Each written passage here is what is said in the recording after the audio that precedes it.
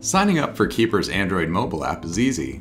Simply visit the Google Play Store on your device, search for Keeper, and install the Keeper Password Manager application.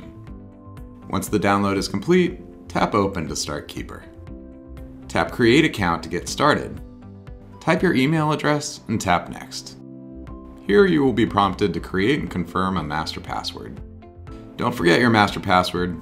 Since this password will unlock all of your other passwords in your vault, it is critical that you set a strong master password using upper and lowercase letters, numbers, and symbols. Tap Next to continue. A verification code will be emailed to you. Open the email and click Create Account. If you already have a Keeper account, tap Keeper from your home screen to open the app. Tap Login, enter your email address, and click Next. Enter your master password and tap Login. Next, you may encounter a device approval request. If you are attempting to log in on an unrecognized device or browser, for added security, a device approval must take place before you can proceed to your Keeper vault. When asked for device approval, tap Send Email, open your email application, and open the email requesting login approval.